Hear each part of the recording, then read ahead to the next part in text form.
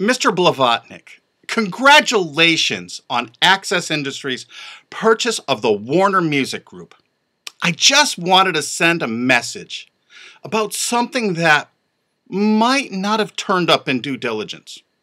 I'm not a lawyer, but did you realize that before Warner Music Group was spun off from AOL Time Warner, that the company CNET had a co-branded content and software distribution deal?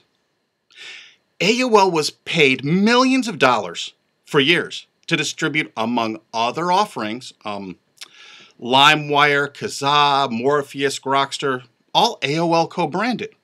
You can ask Mr. Shelby Bonney, the original founder of CNET, about the deal with AOL Time Warner, as Mr. Bonney has been a long-time member of the Warner Music Group Board of Directors.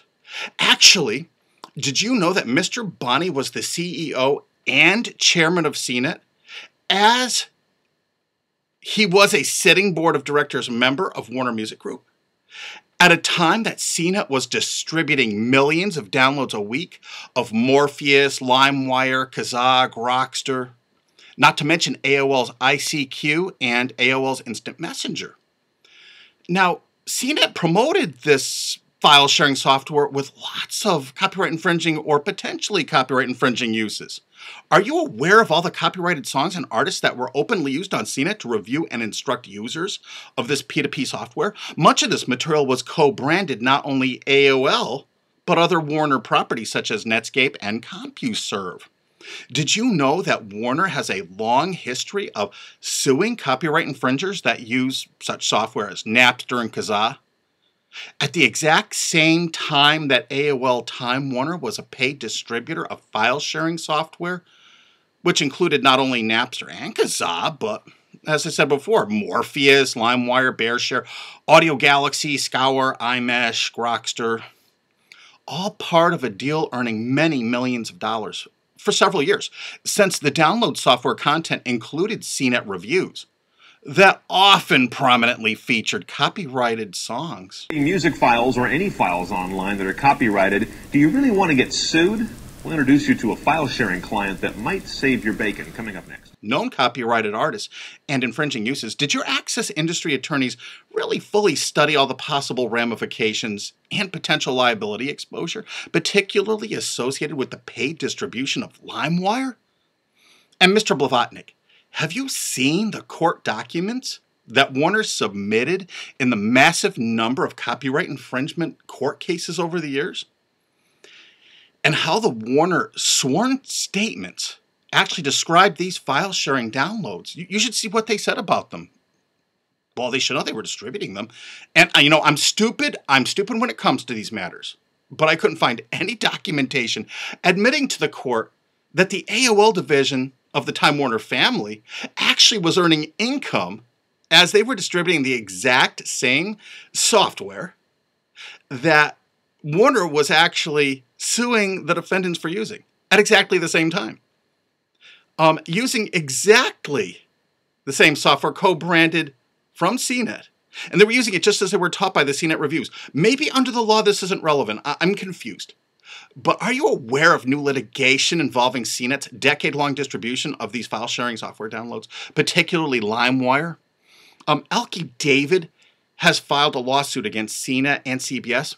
Has your song, movie, software, literary work, or even a photograph been illegally distributed on the internet through the software LimeWire? Well, if it has, please sign the form below. You are cordially invited to join this class action lawsuit against CNET for distributing the software with malicious intent to infringe on your copyright. The damages are in the many billions of dollars, and you could be a part of that award. That is in the process right now of adding potentially tens of thousands of infringed U.S. copyrighted works, actually, if not hundreds of thousands, mostly ebook publishers, as CNET actually offered the DRM removal software for Amazon's Kindle, as well as several other e-reading systems. Now, the copyrighted works that are turning up right now that people are coming forward with were widely distributed on LimeWire and FrostWire, and actually all the other systems they were offering. And I've actually heard rumors, Mr. Blavatnik, that cached cash-strapped countries and music rights groups around the world are beginning to see CBS and National Amusements as a potential billion-dollar cash pinata. Oh, and did the Access Industries attorneys, in the course of performing due diligence, look into the pending cases of file-sharing defendants that use Kazaa software and this other software that may have actually been downloaded from the AOL Time Warner site itself before the spinoff of the Warner Music Group?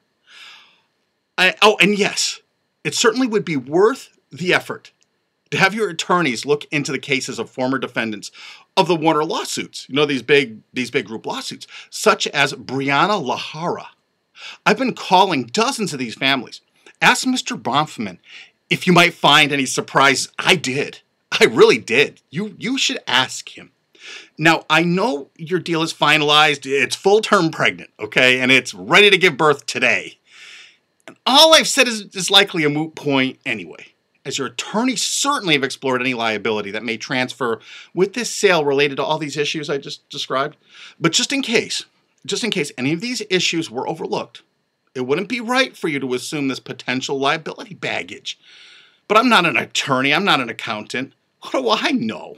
But I really do know those $150,000 statutory damages per infringed copyrighted work can really pile up, especially since CNET had sites around the world in such litigious countries as France, Australia, several others. Ask Mr. Bonney. He's probably there today. Now, I'll be the first to admit that I might be totally wrong on every point. And I'm quite certain Mr. Bronfman and Mr. Bonney will absolutely assure you that everything is fine. And that absolutely no surprises await. So, Mr. Blavatnik, you still might consider having Mr. Bronfman and Mr. Bonney each sign a little handwritten personal note absolving Access Industries from any liability related to any of the before-mentioned things I've just related to. I mean, you might not have been aware of some of these matters. I'm not certain. Of course, I'm certain these issues all came out in due diligence anyway. And all these questions were probably discussed and settled months ago. But either way, congratulations on the purchase of Warner Music Group. And you certainly got yourself quite a deal.